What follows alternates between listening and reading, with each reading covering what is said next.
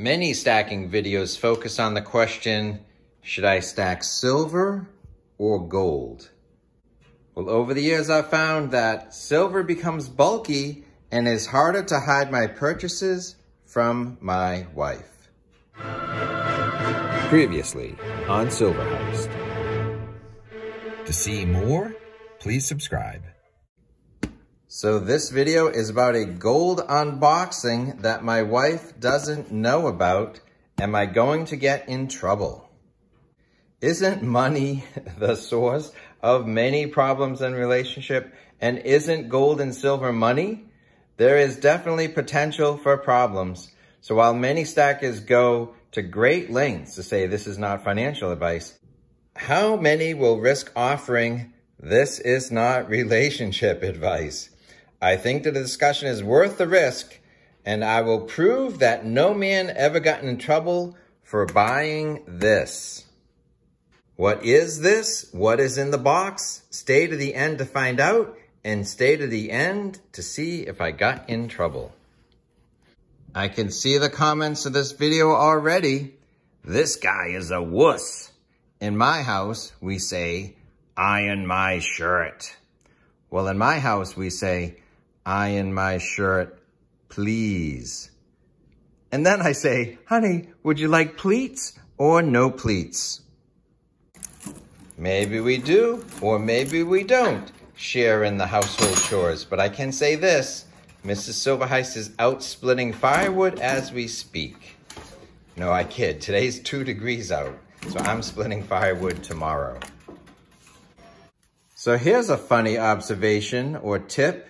In my stacking journey, we had previously never been a big household at buying things at Amazon or buying things online. I think our mail order purchases were basically limited to the LL Bean catalog. So don't be surprised when you start getting boxes from APMEX or Monument Metals that you start getting a box a month or a couple a month.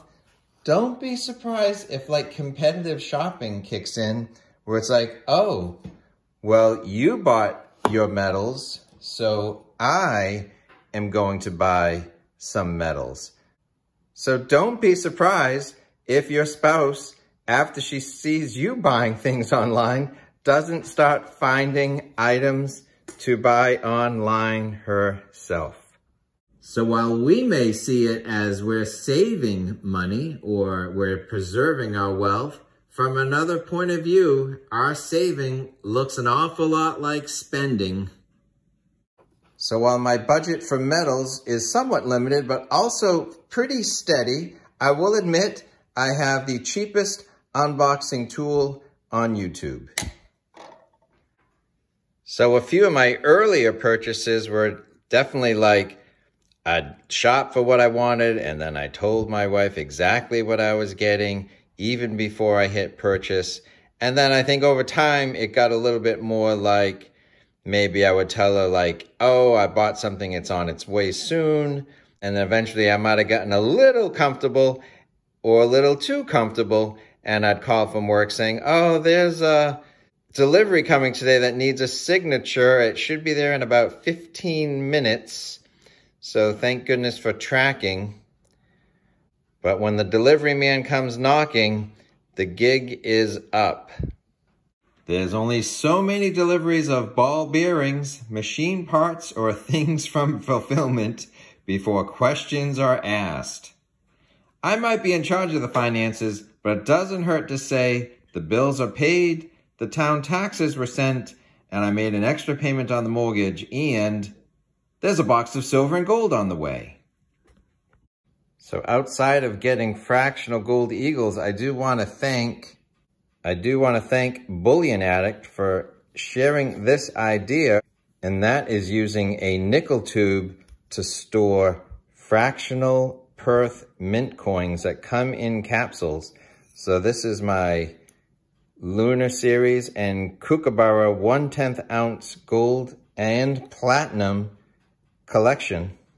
So I think stackers can debate the value of having silver or gold or other precious metals in terms of what's more valuable to hold, but also what is easier to store. So while people may say, what is your personal gold to silver ratio? I'm going to flip that question on its head and say, what is the Heist to Mrs. Silver Heist ratio?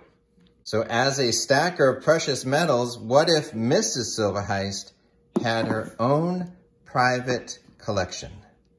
So one way to have a supportive spouse might be to share the wealth.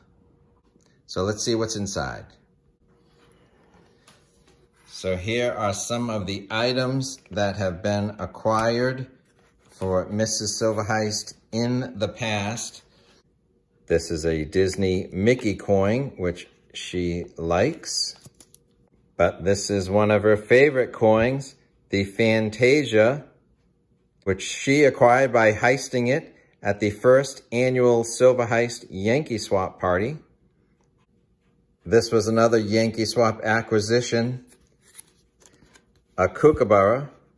This is a really cool coin from 2001. So this is another Yankee Swap acquisition, a Hera, goddess of Olympus, with her throne and her lion and peacock. And as I've learned from my good friend, Silver Stealer and Winning Image Photography, no man went wrong by buying his wife a horsey coin. Something unique from the Royal Mint, a silver necklace, the Mayflower. And since Valentine's is coming up, a very rare Geiger heart, 1 ounce, that I bought many years ago. All right, so that's some of the treasure of Mrs. Silver Heist. But let's find out what is in this box.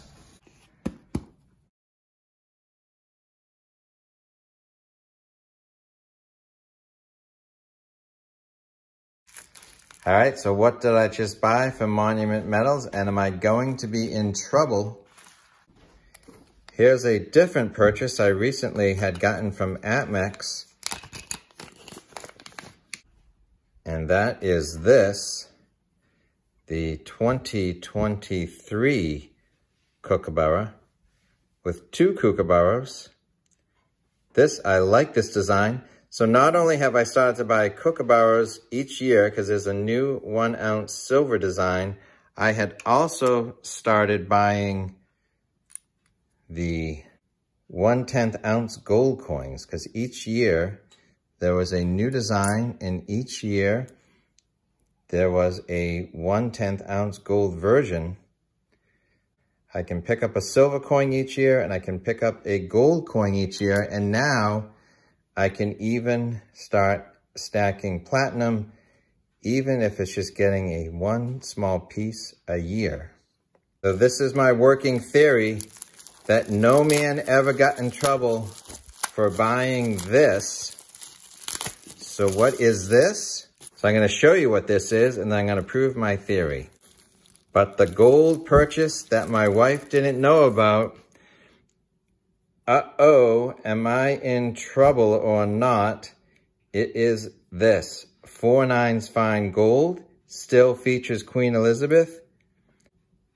2023 1/10 ounce 4/9 fine gold kookaburra. So here's my working theory. No man ever got in trouble with his wife for buying a gold kookaburra. Okay, here she is. Let's see if I'm in trouble. What are you doing? I'm making a video. You want to see the new gold purchase? New gold as in how new? New gold as I just got this in the mail the other day. Here you go. Ooh. Check it out. Very nice. It's a keeper. Thank you. I appreciate it. Hey, wait a minute. No. Where are you going with that?